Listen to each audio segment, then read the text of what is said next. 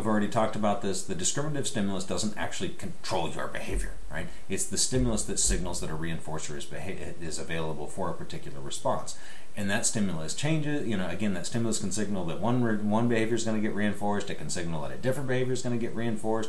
It can signal about what types of reinforcers are available. It can do all sorts of things, but just remember that it's just a signal. It just tells you what's going to get reinforced.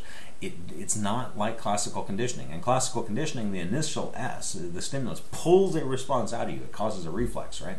This isn't a reflex. This is voluntary behavior. So when we think about voluntary behavior, this is how we think about it. We think about it in this three-term contingency. So the SD isn't what's actually controlling your behavior. Even though we call it stimulus control, it's not what's controlling your behavior, right?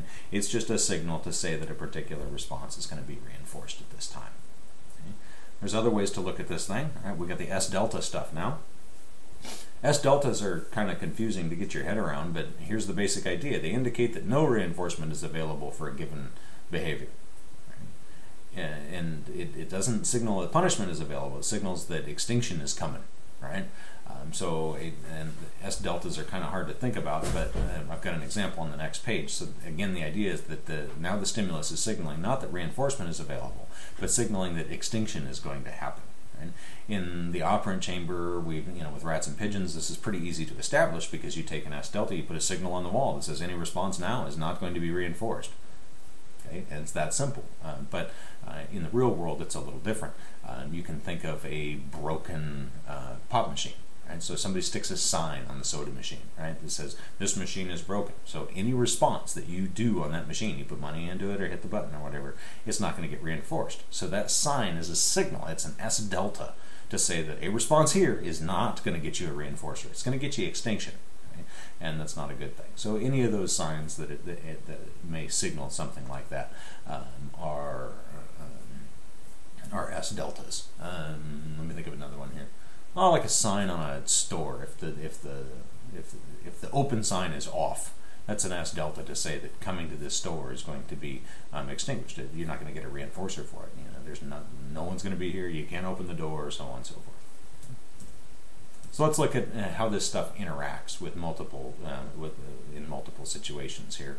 So we're going to look at both SDs and S deltas, and we're going to look at two different behaviors to see that sort of interaction between the behavior manager and the person that's having their behavior managed. And the idea is that the behavior manager also is getting reinforced and punished for what they're doing. So let's take a look at it here. You've got the behavior of the child and you've got the behavior of the teacher. We're going to focus on the child first. So again, a given stimulus can serve as both.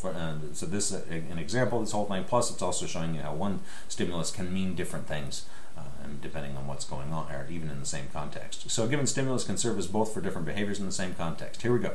So as both meaning a S delta and an SD. So here's the first one. Look at me. All right. So there's your S delta. It's a command. Right?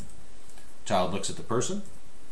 Person says thank you. So the teacher says thank you. They get reinforced for it. That's the behavior of the kid. Now let's see how that interacts with the behavior of the adult, right? So the behavior of the teacher is going to be influenced by this correction. So the kiddo fails to look, right? That's the result. So the child looked at the floor. So the child fails to look. So that's an discriminative stimulus to the teacher to model the appropriate behavior.